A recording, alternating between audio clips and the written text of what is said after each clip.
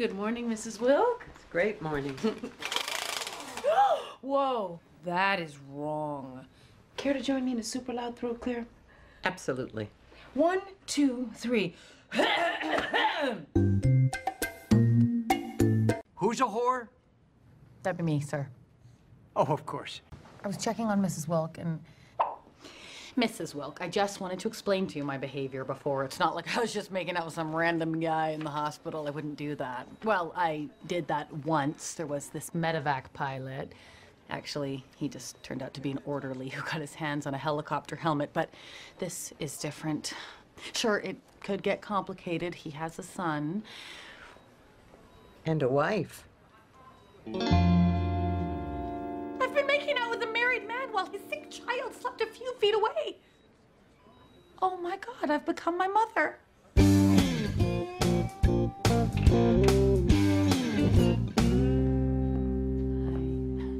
You said your wife was dead. No, I said she wasn't with us. Don't make me out to be a bad guy. Well, you're not a good guy. Good guys don't lie about being single or about being helicopter pilots. If you were a good guy, you would get in there and tell her what happened.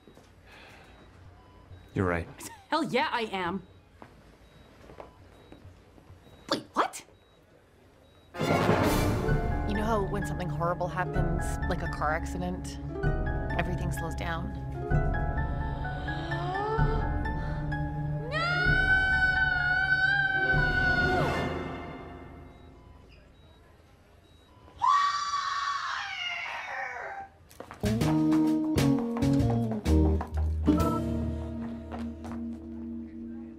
Where is that whore?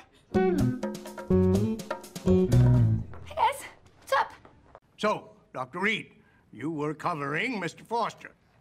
Actually, sir, I was on my way to cover Mr. Foster, but then I stopped in Mrs. Wilk's room and...